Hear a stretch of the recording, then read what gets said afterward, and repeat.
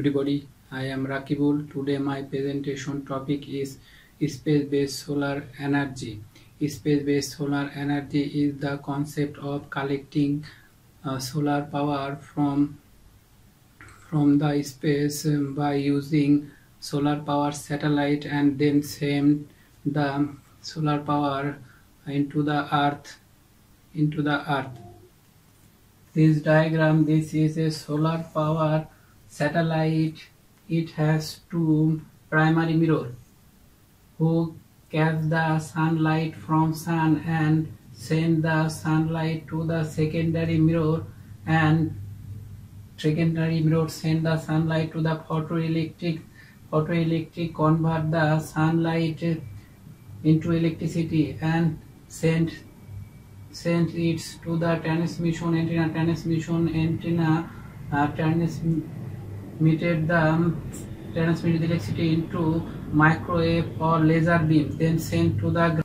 This diagram we can also see that the primary mirror catch the sunlight and send the sunlight into the secondary mirror, and secondary mirror send the light into photoelectric cell, and photoelectric cell convert the sunlight to electricity and send the transmission antenna convert the electricity microwave beam or laser, then send them ground have a receiver, ground base, it is called ground base receiver capture the microwave beam and convert to electricity and send them to the grid.